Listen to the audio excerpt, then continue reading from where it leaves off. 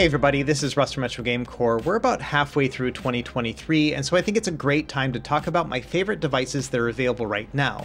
Now, I'm not going to focus on only devices that were released this year, but really just what we have in terms of choice right now, and that could be devices that came out last year and beyond. And as you may know, if you've been following any of these retro handhelds, the entire thing will just shift over and over again. There's more devices coming out all the time. In fact, in the next month or so, I'm sure there's going to be contenders for Handheld of the Year coming out. All the same, I wanted to give you at least a snapshot of what you can find right now, and when it comes down to it, any of these that you buy are still going to be great choices for that price point. Anyway, I have an entire table right here filled with handhelds, and so let's just go ahead and get into it right now.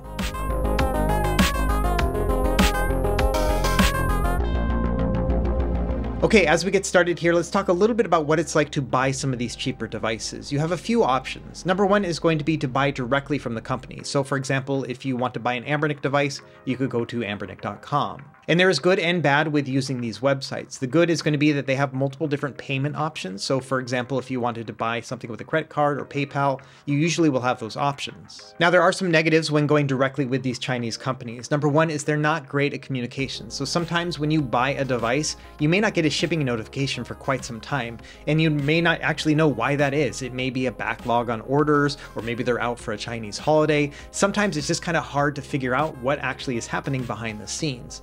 In addition, if something goes wrong with your device, they're not very good when it comes to customer support. In general, yes, sometimes they'll hook you up and help you out, but it often is kind of hard and you're working through like translation apps and things like that.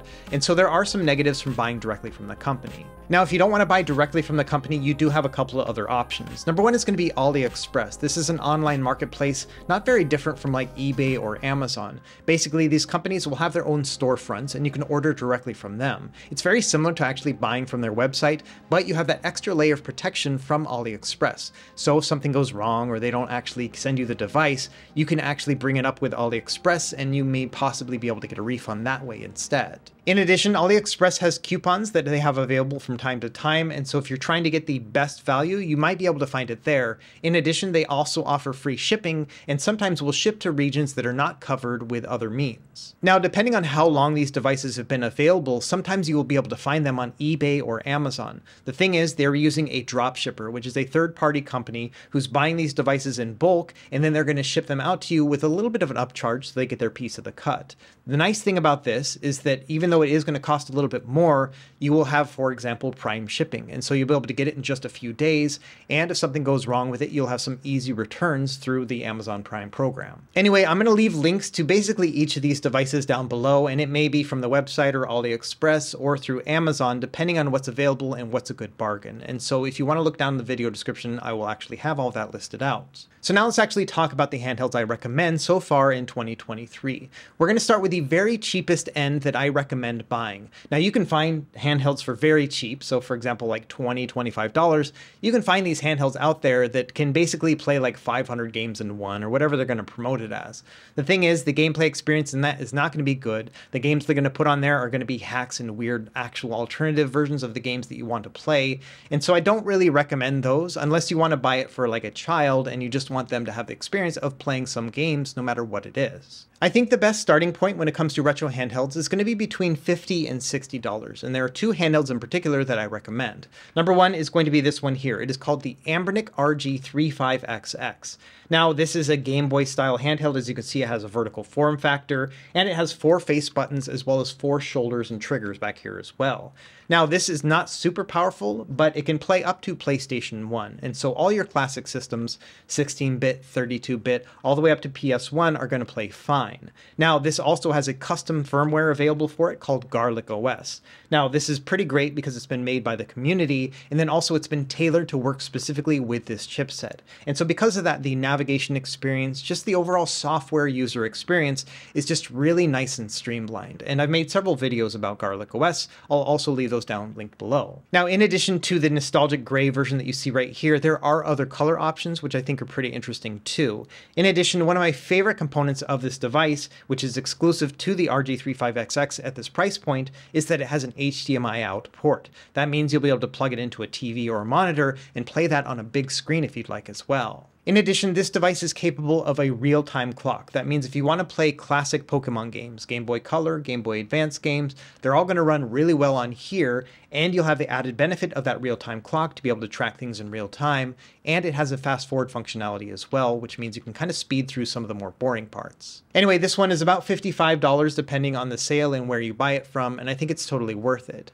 Now, the other device that I recommend at this price point is very, very similar. It is called the Miyoo Mini Plus. It has the exact same form factor. You can see it's vertical here, 4 face buttons, 4 triggers and shoulders. And I've actually done an in-depth comparison between these two devices. I'll also leave that link down below. In a nutshell, this one's very similar to the 35XX with a couple additional features. Number one, this one has Wi-Fi. So if you want to actually play against others, you can do that on here wirelessly against multiple Miyoo Mini Pluses. However, this one does not have an HDMI out function, so you won't be able to get video out. And it does have a semblance of a real-time clock. Basically, it'll connect to the internet and then set the time for you. So it's very similar to the real-time clock you can find on the 35XX, but I would say that the other one is probably better than this Miyoo Mini Plus when it comes to Pokemon games, at least in the sense that you can just have the real-time clock without having to connect to the internet. Now, in terms of performance, the Miyoo Mini Plus is about neck and neck with the RG35XX, so it's going to be able to play up to PlayStation 1. And I think this is a great fit. You're going to be able to play your Game Boy Advance games, but then also, Super Nintendo, Genesis, things like that as well. In addition, the Miyoo Mini Plus also works with various types of custom firmware. The most popular one is called Onion OS, which you can see right here. This has a very streamlined experience, very similar to what is found on Garlic OS for the RG35XX. So when it comes to user experience, it's a very simple setup right here. In fact, these two devices make really great gifts. Once you have them set up, you can basically hand it to somebody who doesn't know anything about this stuff, and it's so simple and easy to use that they'll figure it out immediately. And this one's a little bit more expensive. It's between $60 and $65 depending on where you buy it, but still, I think that's an insane deal. Both of these devices can basically recreate your childhood depending on when your childhood was, and it's pretty cool that you can play all of these things in something so small and comfortable to use. In addition, because they're so small, they're kind of pocketable, and so you'll be able to take them around with you if you want to have something that's more portable. So yes, when it comes to those cheaper devices, those in the $50 to $60 price point, I think that the Miyoo Mini Plus and the RG35XX are probably going to be your best bet. Now, if you're willing to spend a little bit more money, you will get a lot more performance. And there's two devices in particular that I think under the $100 price point are worth considering. Okay, first up, we have the Anbernic RG353VS. Now, this is a vertically oriented handheld that has a mouthful of a name. But essentially, this one is much more powerful than the 35XX that we were just looking at.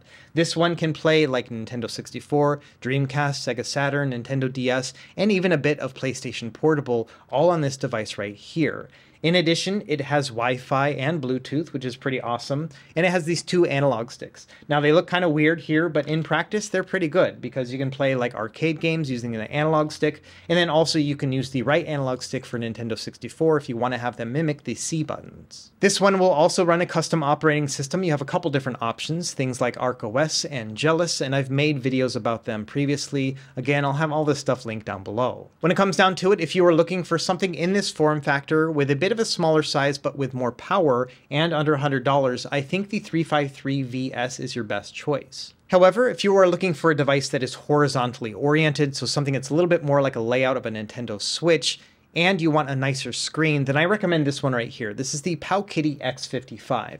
This one comes in at under $100 as well. It's about $90 right now, and this one is kind of incredible. It has 5.5-inch screen and a 720p resolution, but it's also big and comfy and ergonomic as well. Now, this has the same chipset as the one we were just looking at, the 353VS. So that means it can also play custom firmware. The Jealous firmware in particular is the best that you can find on this right now, and it's just a really great experience. I made a whole video about this a few weeks ago, and it really is my favorite device under $100. And so this one, I recommend checking out that video that I already made, and yeah, this is definitely worth your consideration as well. In particular, if you want to play your retro games, but you don't want to squint at a smaller screen, I think this one is a perfect fit. Now, let's say that you're willing to spend a little bit more than $100 and you don't want to break the bank, but you want to have better performance. Well, at this point, I think that it's good to look at around a $150 price point, and you have many options right here. And like with the others, there are two in particular that I recommend. Number one is going to be this right here. This is the Retroid Pocket 3 Plus.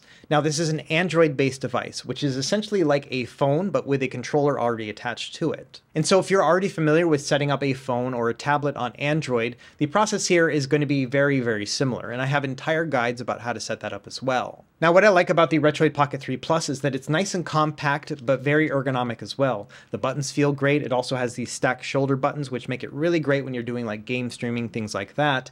Essentially, this is just one of the best bangs for the buck that you can get around the $150 price point. In terms of performance, this is using a special chip called the T618, which other devices I'm going to show off here in a minute also use. But this has much improved performance over the ones we were just looking at. So systems like Nintendo 64, PlayStation Portable, Dreamcast, Saturn, all those are going to play just fine on this, and you can upscale it to a higher resolution. In addition, you can play at least 50% of the catalog for PlayStation 2 and GameCube on these little devices as well, which is super impressive. Now, another device I think that goes neck and neck with this one in terms of just overall value and performance is going to be this one. This is the Anbernic version. This is the RG405M. Now this one has some unique distinctions. Number one, it has a 4:3 screen, but it's 4 inches, so a little bit larger than those other ones, but it's pretty cool to have a 4:3 aspect ratio because most of the games you're going to be playing on this will use that aspect ratio, and so you won't have any wasted space whatsoever. And because it has that somewhat smaller screen because it's not so wide, it's a much smaller and more compact device. In addition, this is actually made out of aluminum, so it has a much more premium feel to it compared to the others. And in terms of performance, this will do exactly what the Retroid Pocket 3 Plus can do, so you'll be able to play all those classic systems and quite a bit of PlayStation 2 and GameCube as well. Now the price on this is going to be a little bit higher. It's around $160. Part of that has to do with the metal shell, but then Anbernic tends to charge a little bit more for their devices as well. And I just recently did a video about updated software for this device here, and in that video I did a direct comparison between the Retroid Pocket 3 Plus and the RG405M, and so if you are trying to decide specifically between those two devices, I would recommend checking out that segment, and as you can imagine, I'll have a link down below. Now before we move on to the next tier, I'm going to cheat a little bit, because I think that if you're willing to spend just a little bit more than that $150-ish price point, you can find some really great deals as well. And that's actually going to have the exact same chipset, so same performance and everything else, but with a different form factor. Number one is going to be the Retroid Pocket 3 Plus Metal Edition. So this is very similar to the Retroid Pocket 3 Plus we were just looking at, but it has Hall sensor analog sticks, which means that it won't develop stick drift over time, but then it also has this neat color gradient metal shell right here. This one's going to be a little bit more. I think it's about $20 or $30 more than the Retroid Pocket 3 Plus, so you are paying a premium to have that metal shell as well as those Hall sensor sticks. But if you want to have that nice premium feel and the same power and functionality as the Retroid Pocket 3 Plus, I think this is worth considering, specifically if you want to have that kind of nice feel. Now, Retroid has released another device with the same chipset called the Retroid Pocket Flip. This one's also a little bit more expensive, around $170 altogether, but this comes in a clamshell form factor. Exact same chip, exact same screen, but just a different gameplay experience. This one has analog sliders instead of actual analog sticks, but it closes up nice and compact. I've made a whole video about this one as well, but this one is kind of neat if you want to have something that's kind of reminiscent of a Nintendo 3DS, but with only one screen. Again, performance-wise, this can do everything that the other ones can do, so it's going to be great when it comes to like streaming, and even a little bit of Nintendo Switch games will play on these as well, and of course GameCube, PS2, and all those other classic systems as well. One of the unique things about the Retroid Pocket Flip is that this is the only Android-based device that I own that actually feels like a console in its own right. A lot of these other ones just feel like phones with buttons attached to them. This one, because of the form factor and the fact that you can just kind of close it to put it to sleep, it's just really satisfying, and I really do enjoy this one, just in the sense that it feels more like a console than a phone. Anyway, as you can see, when it comes to under $200, you've got a lot of choice when it comes to Android-based handhelds. And I think that's a really great thing for everyone in the community, because depending on what form factor or shell you prefer, you can usually find something that fits your needs. And in my opinion, I think that under $200 is the sweet spot for these systems. For basically $150-ish, you can play everything up through like some PS2 and GameCube, which is really incredible. If you had been following the scene a few years ago, you would have been paying that price just to be able to get maybe some good Nintendo 64. At this point, we're almost an entire generation beyond, but at the same price point. So it's really cool and very exciting about what we'll see in the years to come. Now, when we get to the over $200 price point, it actually gets pretty hard to recommend a handheld. And that's because it starts to feel like an investment. Anything over $200 to me starts to feel like, okay, this is something I'm going to buy and have for a long time. On top of that, you start to get diminishing returns when it comes to buying a device between $200 and $300. So let me walk you through that really quickly using one of these handhelds as an example. This, in fact, is the only handheld I recommend under $300 right now. It is called the AYN Odin Lite. Now, this comes in at $199 to start, but you can pay a little bit extra for more storage or also additional RAM. But at the end of the day, you're going to be looking at around $250-ish to get one of these in your hands. Now, this is a great handheld. It feels very sturdy. It has analog triggers to it. It's got, really good Wi-Fi in it as well, so it's great for streaming. It has a 6-inch display. It's very similar in size to the Nintendo Switch Lite, but actually feels a little bit better to actually use. The issue here is once you get to that higher price point in a handheld, you're mostly going to be looking at Android-based devices, and you're going to start butting up against the limitations of Android itself when it comes to retro gaming. So for example, yes, this device right here, the Odin Lite, can do a pretty good job with most PS2 and GameCube games. But the thing is, once you get to those higher powered Android devices, you might be wanting to play higher powered consoles. So for example, Wii U or PlayStation 3, things like that.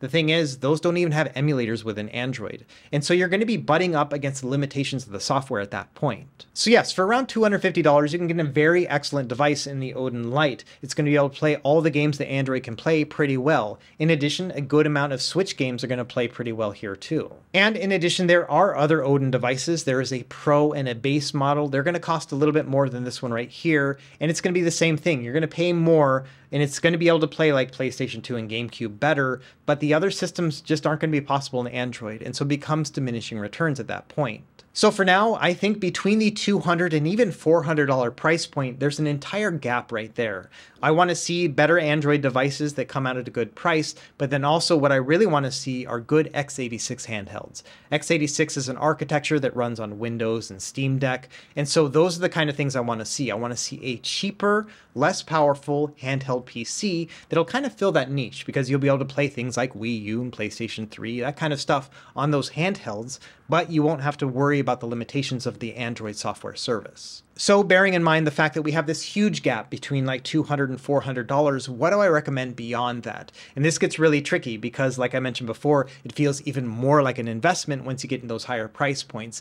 And you've got a lot of good choice right here as well. So I'm just going to come out and say it, and it's no surprise to anybody, but this Steam Deck is going to be your best value when it comes to retro game emulation at around that $400 price point. This thing is basically incredible in the fact that it can play almost every emulated system. Maybe PlayStation 3 is not the best on this one right here, but everything else is going to play well. Nintendo Wii U, Nintendo Switch, and of course all those other classic systems, PS2, GameCube, and below, are going to play perfectly on the Steam Deck. In addition, this thing can play PC games, right? That's the number one use for it. And so the entire Steam catalog is going to be open to you, and you're going to have all that emulation as well. Of course, I've made videos about this too. There's a program called EmuDeck, which will allow you to put retro games onto a Steam Deck, and it's a really useful tool. In the end, if you are looking to pay around $400 altogether and you want to play just about everything under the sun, then the Steam Deck is going to be a no-brainer. Now, there may be a situation where the Steam Deck is not a good fit for you. Number one, it may not be available in your region. It's kind of a travesty, but this thing is still not available worldwide, even though it's been out for about 18 months. In addition, the Steam Deck is pretty big, and so if you're wanting something smaller, there are other options out there. So let's talk a little bit about some of those other options and what you have available to you. However, bear in mind here that the prices are going to skyrocket quite a bit. Nothing can really compete with the Steam Deck when it comes to price to performance.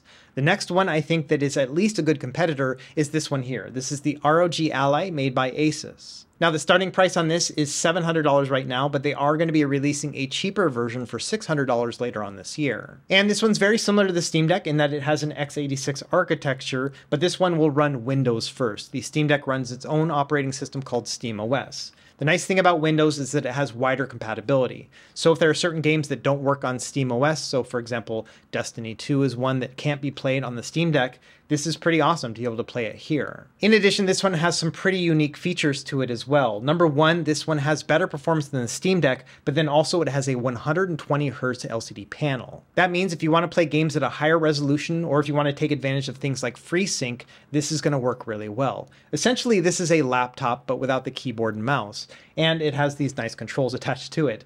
And so if you are looking for something that's kind of Windows based and a little bit more bang for your buck than some of the other things we're about to look at, then I think the ROG Ally is my number 2 x86 handheld right now. Now, as we start moving on, one thing I do want to mention is that the battery life on these devices, in particular the ROG Ally, is not great. You can expect between 1 or 2 hours of gameplay depending on what you're playing. If you really want to just play like Game Boy games, yes, you can really kind of squeeze out maybe 3.5, 4 hours on this thing. But when it comes down to it, if you want to play the games that run really well on this, you're going to be looking at less than 2 hours of battery life. Okay, 2 other options I want to mention just because there may be some other use cases where the ROG Ally or the Steam Deck are not a good fit. The first one is going to be this one here. This is a GPD Win 4. Now, this one is pretty awesome in the fact that it looks a lot like a PSP or a PS Vita, but there are some other neat things about it as well. Number one, it has this slide-up keyboard thing right here. So you can just immediately get to a keyboard if you need to type in like a username or password. It's really handy. On top of that, it has a little mouse nub so you can kind of navigate the mouse pretty easily as well. And this thing is pretty powerful too. This has the 6800U inside, although there is a new version of the Win 4 coming out here really soon. I don't have that one just yet. This is the older model, but all the same, this is one of my favorites as well. It's pretty chunky. The battery life on this is not super good either, but I like the fact that it's small and portable, and it's also available worldwide. And so if you are looking for something with like a 6-inch screen, you know, it just kind of feels good in the hands and is pretty powerful, I would recommend this one. It's going to come in around $800 for the low-end model, or maybe consider the new one that's coming out soon. I think that one's actually starting at $800 as well. Now, there are a lot of other handhelds that are available right now, especially from a company called Aya Neo. They have just a million devices coming out at any given time. I've made reviews about all of them, and so if you are interested in trying one of those out, I think they are worth considering. But for me in particular, I found that one other device I wanted to talk about, and it's actually not an Aya Neo device. It is this one here. It's called the Loki. This is made by the same company that made the Odin Light that we were talking about earlier, but this is a handheld PC, so it's going to be running on Windows. Now, there's a couple things to consider with this one right here. Number one, the price is not bad. This one here is called the Loki Max, so it's the high-end version right here, and this one comes out at $700 right now, so same price as the ROG Ally, but it's nice and small, so it's smaller than the ROG Ally. It has some really great buttons and sticks to it as well. It feels really good. My only main reservation about the AYN Loki is the fact that the shipping on this has been delayed quite a bit over the past year or so. And so this one I think is just now shipping to customers, and they have other devices coming. They have one called the Loki and the Loki Mini Pro, I think. And these are all going to be actually cheaper and lower powered, but who knows when they're actually going to ship. And so it's one of those where, yes, I think if you are in the market for one of these handheld PCs, the Loki devices are worth keeping an eye on if you're patient and willing to wait. All these other devices are available right now, and the Loki Max, like I mentioned, is just now starting to ship. But if you are patient and willing to wait a little bit, I'm pretty interested to see how those other Loki devices are going to perform. Now, as I start wrapping things up here, you may be wondering which handhelds overall I recommend. And I did a very similar thing in my last video that was similar to this. It was called my favorite handhelds of 2022. And in that, I had 2 recommendations. One, which was like an all-around emulation handheld, like something to start with. And then also if you want what I was calling the one-and-done handheld, which was the Steam Deck. The all-around emulation one that I recommended was the Retroid Pocket 3 Plus. It had just come out at the time, and it's still one of my most heavily recommended devices to this day. I think at this price point, the amount of performance you're going to get and just the nice overall feel of it is totally worth it. However, I think that there are 2 contenders for that kind of all-around option, and that's going to be the RG405M, especially if you want something that's more compact with a 4:3 aspect ratio, but then also the Retroid Pocket Flip if you're willing to spend, you know, an additional $20, $25. This is going to be great for the form factor alone. It's going to have that nice clamshell design, making it more compact when you close it up. And like I mentioned, this one just feels more like a console. And so in general, when it comes to that $150 price point, yes, I think that those 3 in particular are probably going to be your best, just like your starter emulation device. Now, if you really just want to dip your toes into it and just get a feel for what emulation is like, then something like the Miyoo Mini Plus or the RG35XX are going to be a great choice as well. You're going to save about $100 between that, and you'll be able to play up to PlayStation 1. Now, when it comes to those higher end devices, things like the Steam Deck and the ROG Ally, I'm kind of neck and neck between those as well. I've done a full review between those two devices too. When it comes down to it, I still think that the Steam Deck is your best bang for your buck when it comes to be able to play as much as you can for the cheapest price available.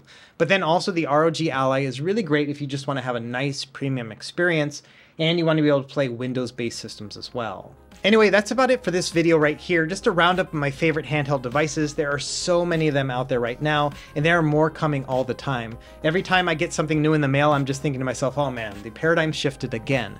And so I expect that I will do another video like this near the end of the year to kind of help you if you are looking for something around Christmas time as well. Anyway, let me know in the comments down below, what is your favorite handheld right now and why? And what are you most excited to see by the end of the year? As always, thank you for watching, and be sure to like and subscribe if you found this helpful, and we will see you next time. Happy gaming.